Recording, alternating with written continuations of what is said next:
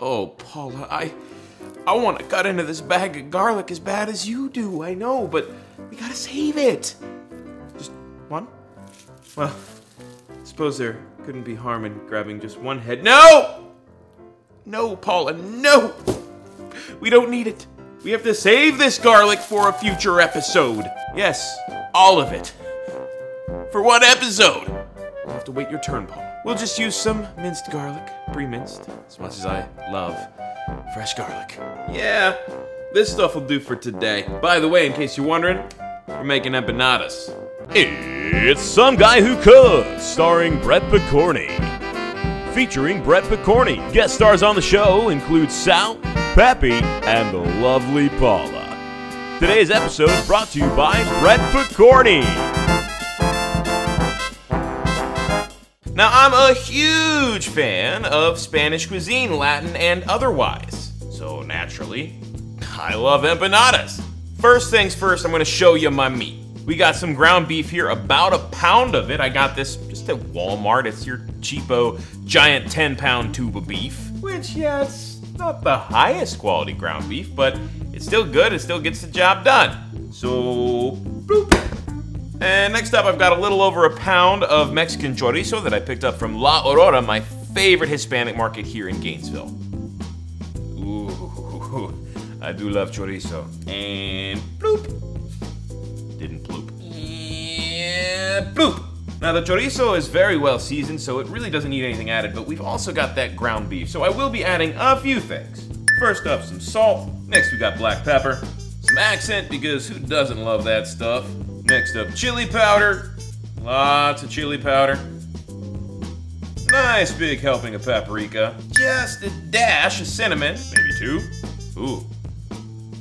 Almost out of cayenne. Well, I only need a dash or two of that anyway. And of course, I'll put some cumin.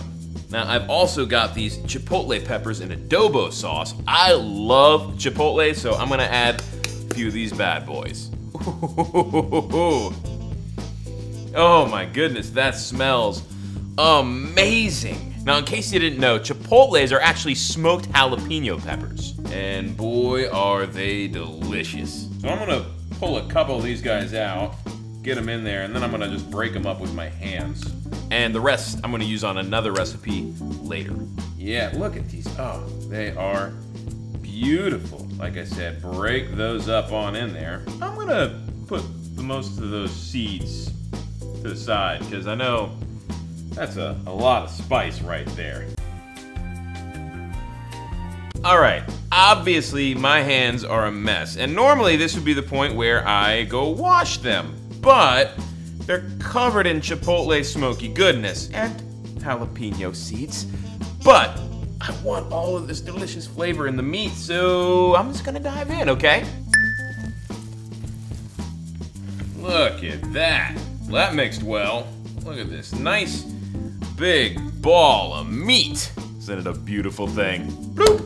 Now, some people add raisins to empanadas. I don't have any raisins. I'm not gonna say I'm against them being in empanadas. I just didn't buy any. Although, give me a sec. These are oil-cured olives, and something tells me they will be absolutely delightful in these. They've got a similar consistency to a raisin, plus a nice olive-cured kind of salty flavor. Yeah, I'm gonna add a few of these to the mix. Now, forewarning, they do have pits, so I'm gonna have to just kind of peel and pinch and drop in as I go, because I do not want one of these getting in the mix. Boop. Oh, no, don't go in there. I don't want you in there. All right, all the little bits of olive. Now we'll get those in there. This is just a beautiful hunk of meat here, and I look forward to cooking it so much. I also just really like doing this.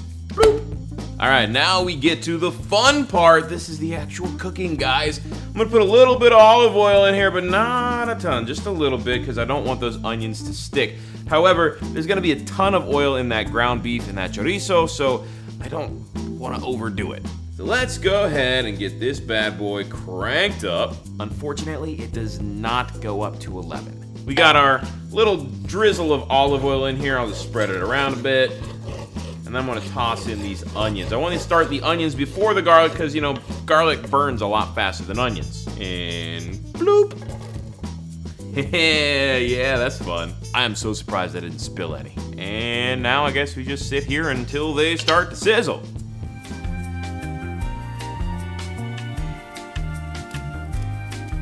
All right, I'm starting to hear these onions sizzle. They're starting to sweat. Now I also have a handful here of fresh jalapeno. I just diced this stuff. Keep in mind, if you put it in your hand like this, just don't touch anything important later, i.e. your eyes are... I've done it before. But anyway, like I said, these onions are starting to sweat, so we're gonna pop in those diced jalapenos as well. So we're gonna add in some of this garlic. A nice big heaping spoonful, because I like garlic. And just keep it moving, guys. Something else I forgot to mention that I'm gonna add right now a little bit of mustard seed.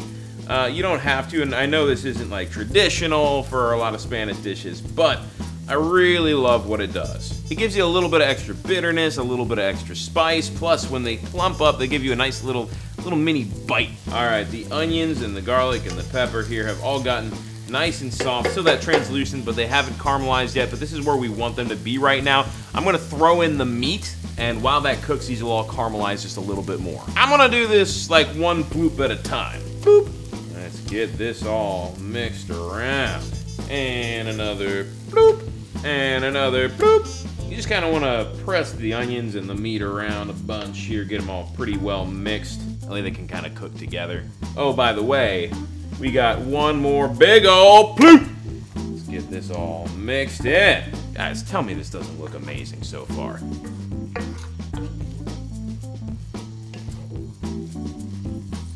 All right, so while you weren't looking, I put a lid on it.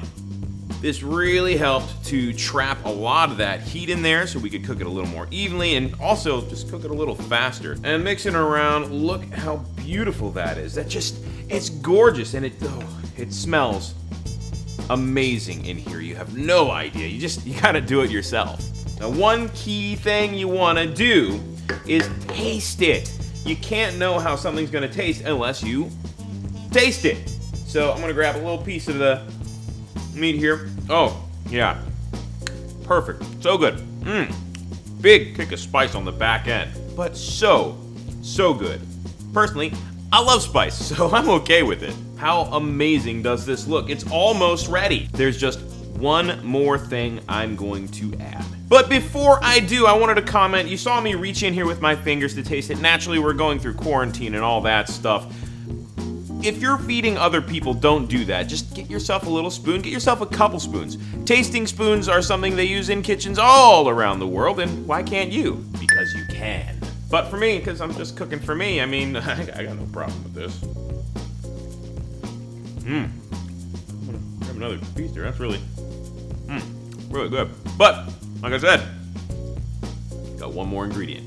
I know what you're thinking. Brett, what are you doing? What are you doing? Cream cheese. But trust me, I've done it. No, I haven't done this before, but I want to do it now because I think it's gonna be amazing. So here we go. Our last bloop of the day.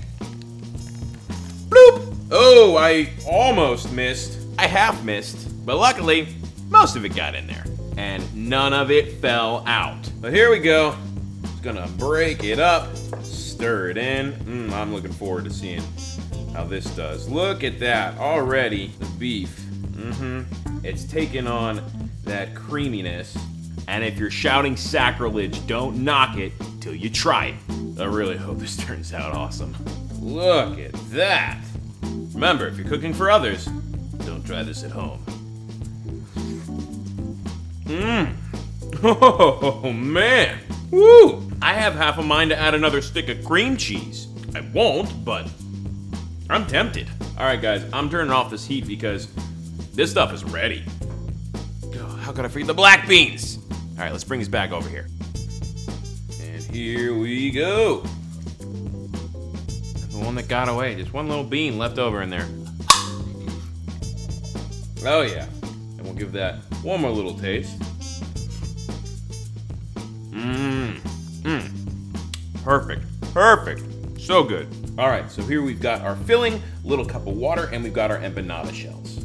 it can be a bit of a pain getting them to come apart. But once you do, dip your finger in some water, go ahead and rub around the edge of that empanada shell. And then we're gonna get a good scoop, nice big spoonful of our filling. And then we're gonna pull this over to the other side. And we're gonna press down here. So you can see it's a nice looking empanada there. It still has to be crimped though. Sometimes people crimp it with a fork around the edge, but I've learned another way that I'm gonna try. I don't know how successful I'll be, but let's give it a go. Alright, I'm gonna stop right there. It does not look pretty at all when I try to do it that way. So I'm gonna add just a touch more water here. I'm gonna grab a fork and we're just gonna push down as we go. I'm gonna give it one more go. Let's go ahead and get a nice big scoop. And as we pull it over, there we go. Now this one, I'm not gonna try to fold like that.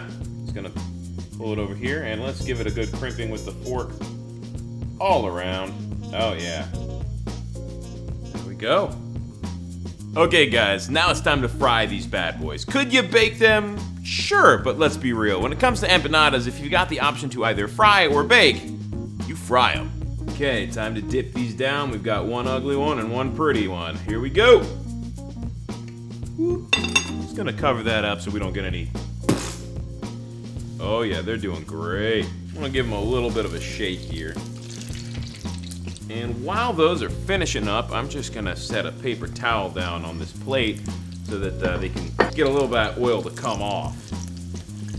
Ooh, those look good. All right, I'm pretty sure these guys are ready. They're nice golden color, and I'm gonna let it drain for a sec before we, here we go, toss them right onto the plate. Oh yeah, look at those, absolutely beautiful. Ooh, hot, hot, hot. And that is just a perfect golden fried empanadas here. And really there's only one step left, and that's to try them out.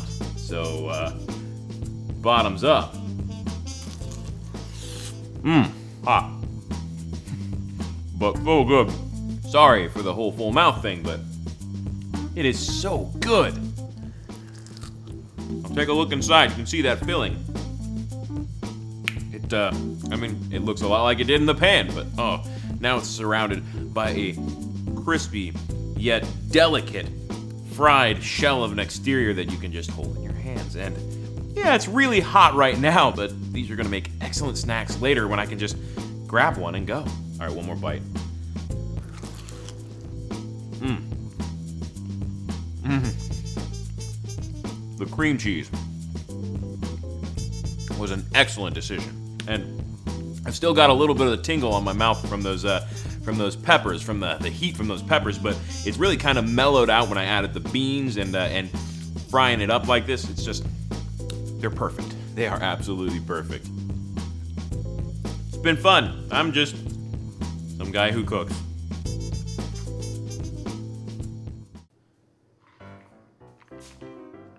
You're still here? Oh, you guys. You do care. Well, as long as you're still here, I hope you wouldn't mind hitting like and subscribe, because both of those would help me tremendously. And if you could also, you know, share it with your friends. Spread the word, spread the word. Comment below as well. And oh, don't forget to watch it again if you missed Sal and Peppy. Once I get to 100 subscribes, I'm gonna do a live video. Whoever can tell me where Sal and Peppy were in all of these videos is gonna win an awesome prize. Till next time, guys. Bloop, bloop, bloop, bloop, bloop, bloop, bloop. Big ol' bloop.